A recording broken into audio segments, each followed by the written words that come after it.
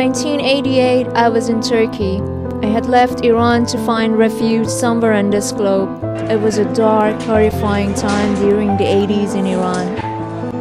It was a period of fear, persecution, street searches, mass arrests, and mass executions. In the dark of the night, I arrived at the Turkey office of the UN Refugee Agency in Ankara. A long line of refugees who were sleeping on the street all night. Finally, the period of nightmare was over. I promised to myself that I would return to this place and will become the voice of the refugees.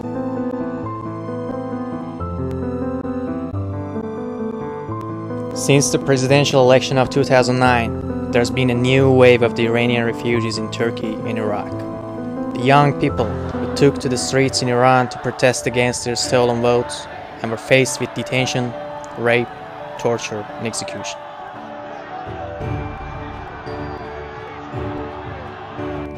They raped my brother in Kahrizek prison.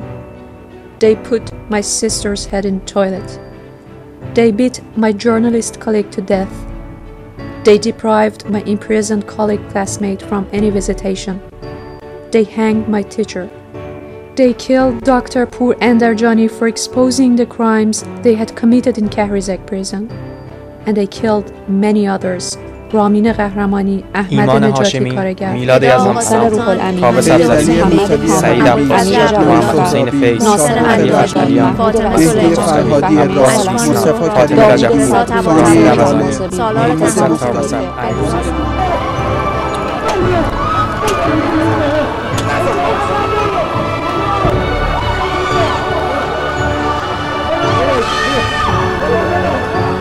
They instituted the reign of terror, which forced many to flee the country overnight, seeking refuge around the world.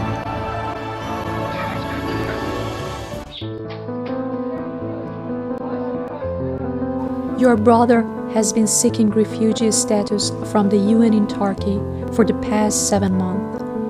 Your sister has been marooned in this country for the past 14 months.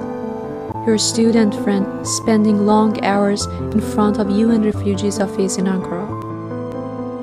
Your activist friend has been waiting and waiting with a small child for a flight out of Turkey for the past 18 months.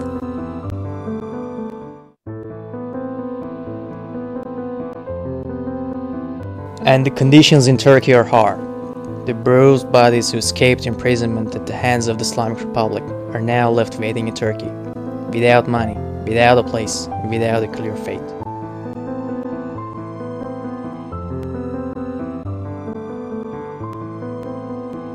Many have entered Turkey illegally.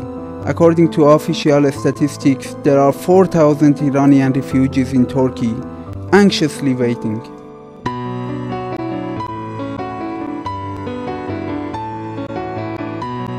We want to become the voice of these refugees, the names of many of whom we don't even know.